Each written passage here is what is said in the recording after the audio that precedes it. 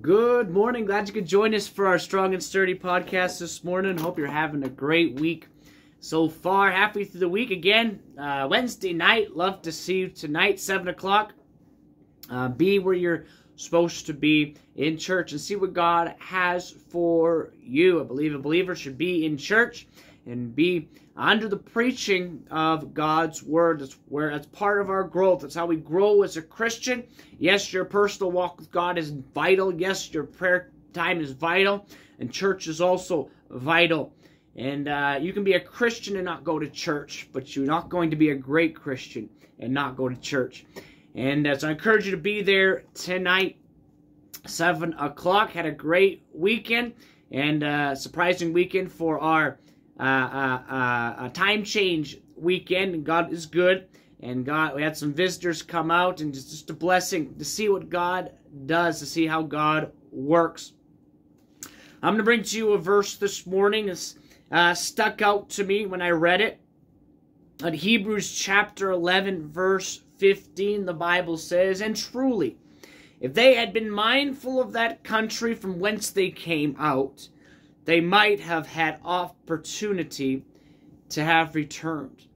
If they were mindful, if they had that country on their mind, they might have been, they might have had opportunity. I'll say this: what you think about is eventually going to determine where you go. And I said before, the people you hang around determine where you go, and what you think about, what you have on your mind is going to determine your direction. The more you think about something, the more you're apt to do that. And simply put, if I thought about robbing banks all the time, and I thought about that over a period of time and how I could do that and how I could get away with it and that kind of thing, it'd only be a matter of time before I acted on those thoughts that I was doing. That's thoughts that I was thinking. The Bible says that if they were mindful, if they had on their mind all the time to go back, to return, to go back to where they came from, to take away their progress and go another direction. And if they would have been mindful of that, they would have opportunity. Over the course of time, they would have had the opportunity to go back.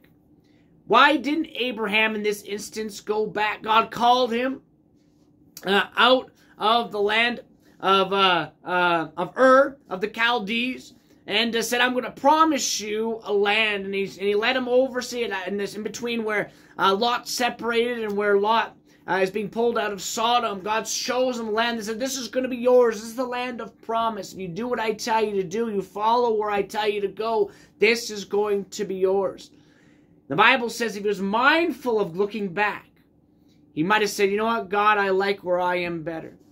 God, I liked where I lived better. God, I'm going to go back. I'm not going to follow through with what you have for me. I'm going to go back."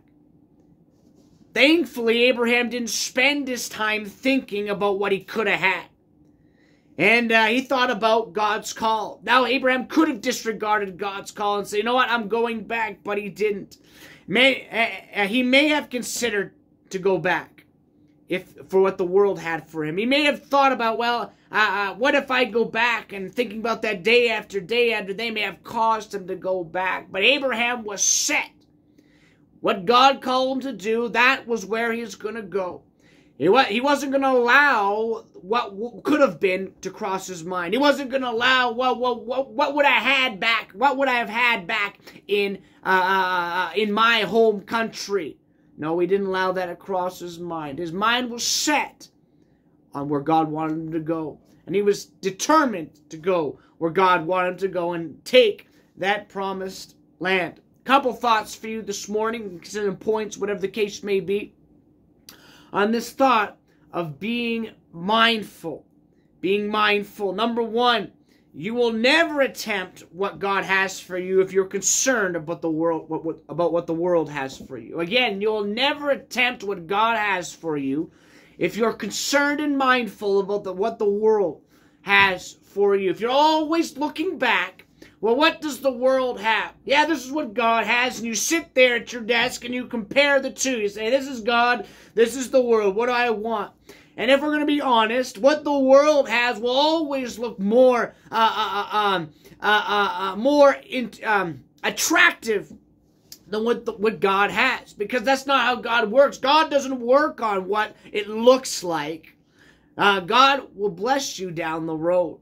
And the devil wants you to look at it and say, well, look at what I have. And you may take it and say, well, this is really good. Well, God doesn't really have anything nice. I'm going to take this. And if you're thinking always about what the world has and what the world wants to give you and what it could give to you, you're going to either not go for God at all, or you're going to go for God and stop because you saw the world and what it had. And you said, I'm going to go back.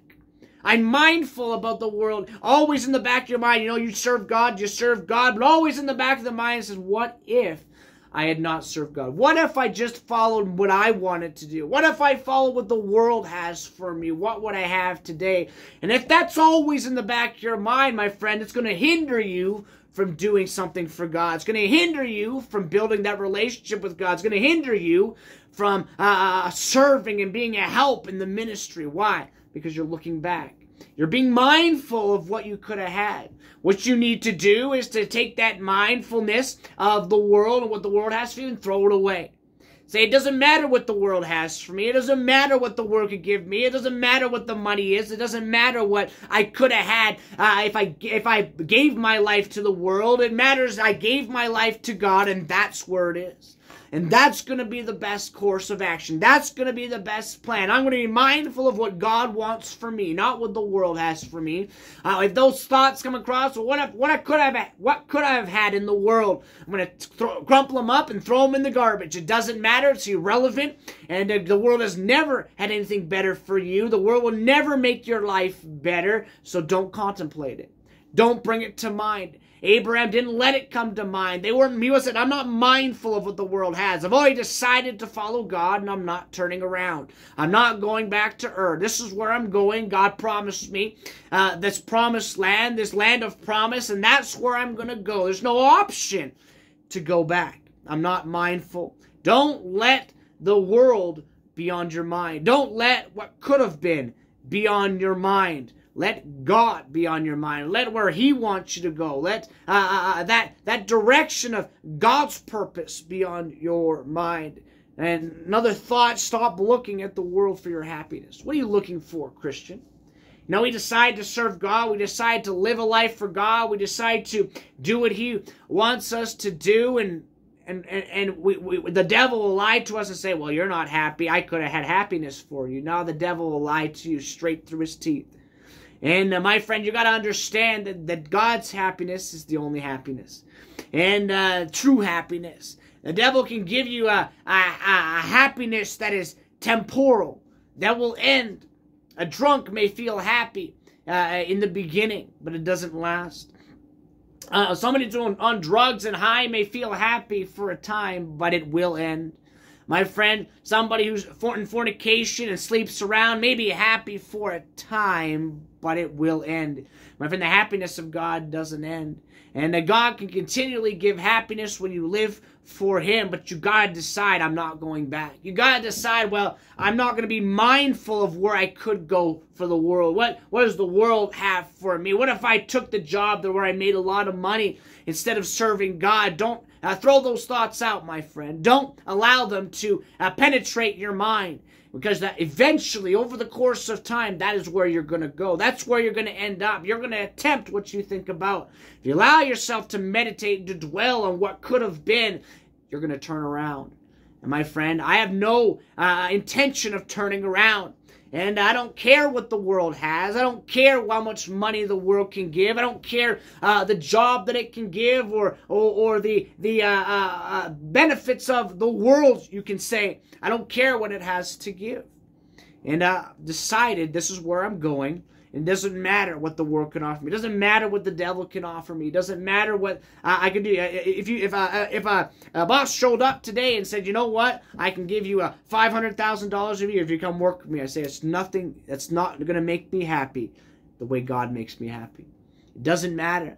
And why? Because I haven't decided to look back. I'm not mindful of going back, and neither should you be mindful. If they had been mindful of the country from whence they came out, they might have had opportunity to return. My friend, don't give yourself an opportunity to turn around. And don't give yourself the opportunity to say, well, I'm going to go this direction. I'm not going to serve God anymore. You throw those opportunities away. Say, God, I'm going to serve you, and that's where it's going to sit. My friend, that happiness that God gives will be the greatest happiness that you could ever have.